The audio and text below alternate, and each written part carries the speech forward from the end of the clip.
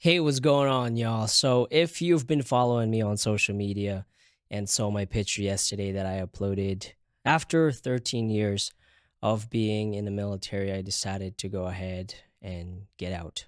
So, back in December, I applied for an early release, which got approved in December.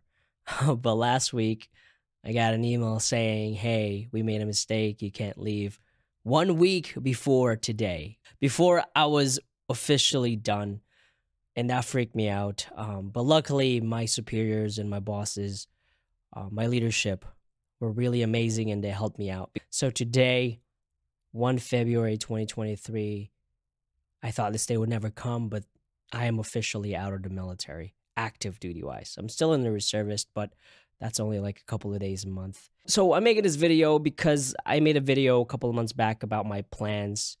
And obviously, one thing is for certain, I'm going to have to keep making money. So I am going to have to find a job eventually because the YouTube, it's not going to pay.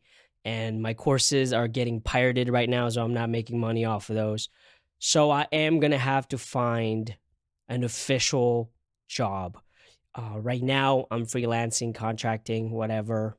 But long term, I'm going to find me a studio or a company that's looking for an Unreal Engine artist, work from home. So I can work from my house and I can still, take care of the kids, pick up the kids, drop them off, and things like that. So I have a short list of the companies that I think I'm going to go ahead and try to apply for. But at the same time, if you all know anybody looking for an Unreal Engine artist, working from home, let me know in the comments below because, I'm always on the lookout. That's pretty much it. JS Films is out, and we're going to go full in with this thing and then hopefully land me an Unreal Engine gig or somewhere along the line. But always, again, thank you all for your comments. Thank you all for all the support. Because honestly, man, there's so many people that left me a message. Some I haven't seen before, so I do appreciate that.